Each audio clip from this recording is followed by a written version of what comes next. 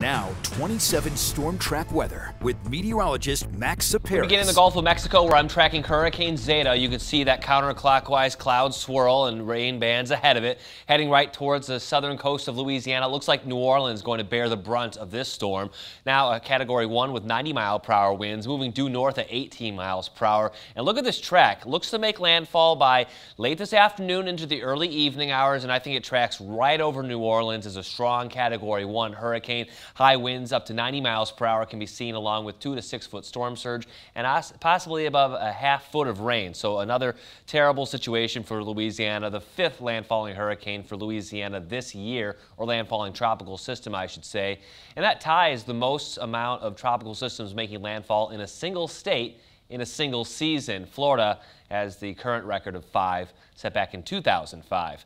Locally, when you get a big system like that to make landfall on the U.S. coast, it absorbs all the energy. So we have a quieter pattern, and that's exactly how this one tracks out today, too. Lots of sunshine, a touch milder with those winds out of the southwest, and a high approaching 50. We're overall in a little bit of a below-average temperature stretch here, but we do have some back-and-forth motion before we get a little more consistent warmth next week. 50 today for your high, mid-40s tomorrow and Friday, mid-50s for Saturday. So for the Halloween folks out there, not going to have to bundle up this year quite so much, unlike last Halloween, and then we're cool off to begin the month.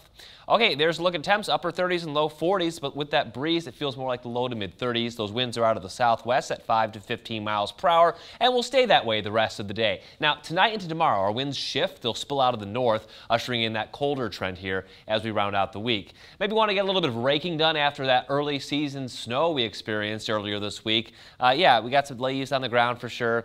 We are a bit breezy today and tomorrow. Winds slack off a bit on Friday, but the winds will pick up this weekend.